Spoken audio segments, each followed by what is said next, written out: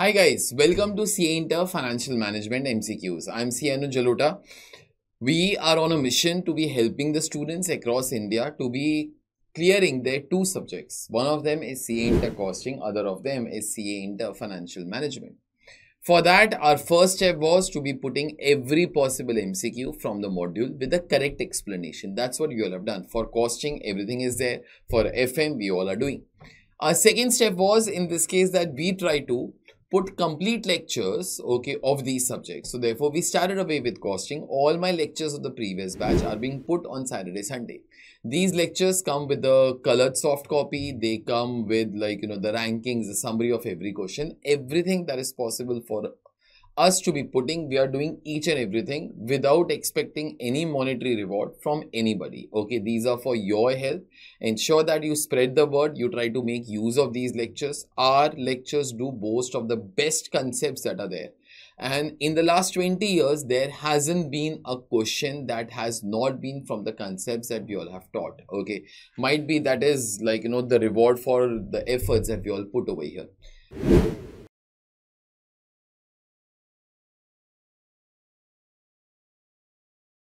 Let's start it off with today's question. Our today's question revolves around the chapter of capital structure. That's chapter number 5 for you in your syllabus. The question for today is market values often used in computing weighted average cost of capital because this is the simplest way to do the calculation. Second, this is consistent with the goal of maximizing shareholders' value. The third one, this is required by SEBI. Fourth, in this case, this is also very common mistake. I think everybody will be able to comment the correct answer. Please do that.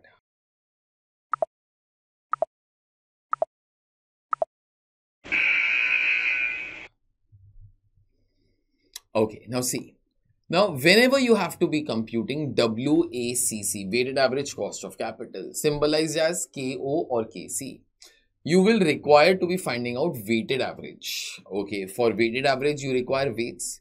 Now, weights usually are of 4 types. You have book value weights, you have market value weights. This question is all about that.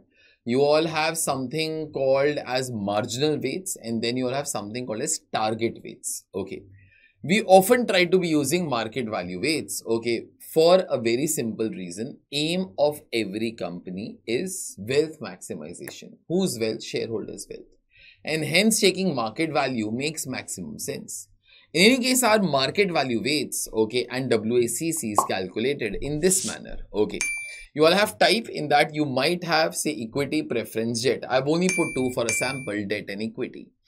Then our next column will be the market value. So therefore, in this case, whatever is the total debt, what is the market value of that? Whatever is the total equity, what is the market value of that? Obviously, the equity's market value will be number of equity shares into the market value per share. You total it up.